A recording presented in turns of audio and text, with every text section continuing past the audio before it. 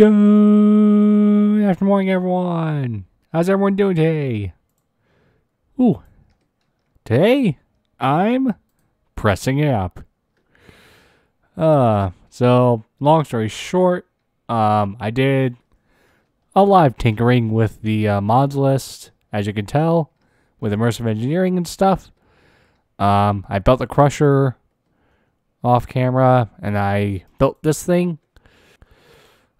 In between episodes, I managed to mess up royally by updating extra discs. But the thing is, I downloaded the mod to the wrong folder in my file explorer, and I accidentally loaded the world.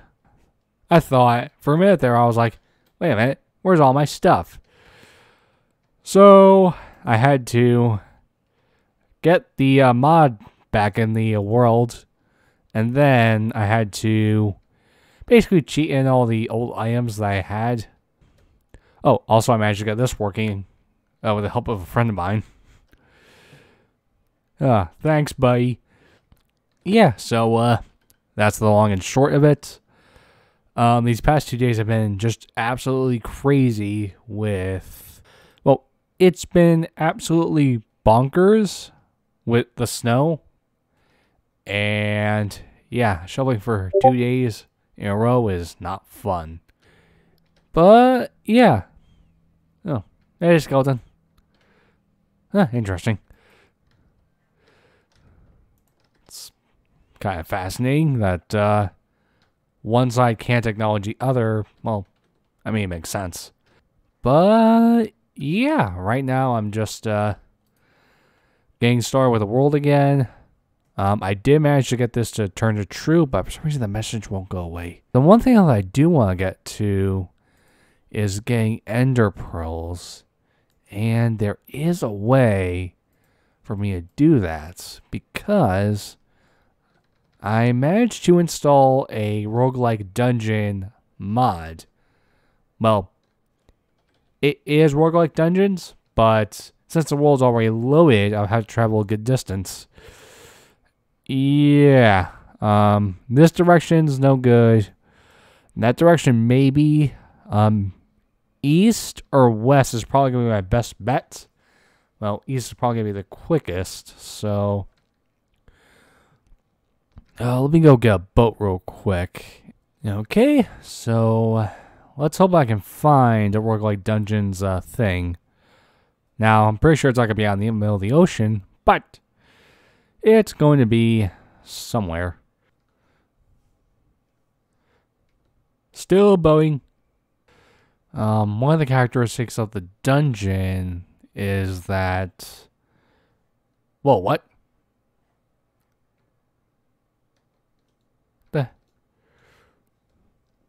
What the heck is going on? What's up with my boat? Am I being attacked? I don't know what's going on. Huh. That set of islands over there. It kind of looks like a Hawaii for a minute there. Or a tadpole. Got one. Boeing and seas that are just very, very large. Reminds me of the 1.7 and 1.8 updates of Minecraft, where sometimes you would just spawn in like these massive just ocean biomes that just go on and on and on. And sometimes you're just like, when will this end? When will the water end? I don't want to see water ever again if I ever live. Oh, hey, a village. Huh, maybe I'll find something cool over there. Oh, boy. Oh, yeah, boy. Oh. Oh, yes. Arc Furs Electrodes, yes! Oh, now that is the find of the century. But yeah, these old wooden storage crates, they acted kind of like the, kind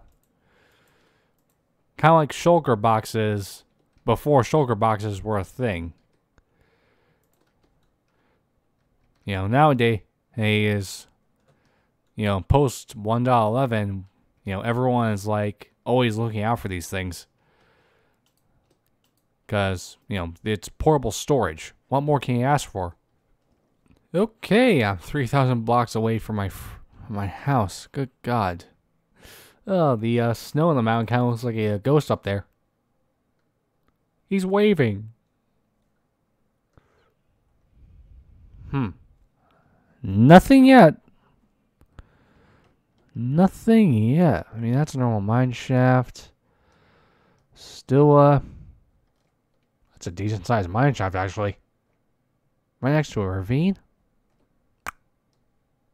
I mean, this looks nice. Looks like a nice mine shaft. Pretty well constructed. No. Pretty secure, actually. Lots of bats. An Enderman right there. Hey, boy. Yeah, I'm not seeing anything. Because these roguelike dungeons, there's a chance that you could find things like a mob spawner for Enderman. That's why I'm looking for them. But honestly, I'm not having anything. I got nothing. Like, I know in a test world, it popped up pretty quickly. But I had to go in spectator mode just to find it. Ooh, a village. Wait, is that the same village I just raided? No, it can't be a... Yeah, that's not the same village. Oh, finally. Back home. Can I store these? Ooh, I can. Nice. Let's end it here and see how it goes. I'll see you guys later. Take care. Have a good one. Bye-bye.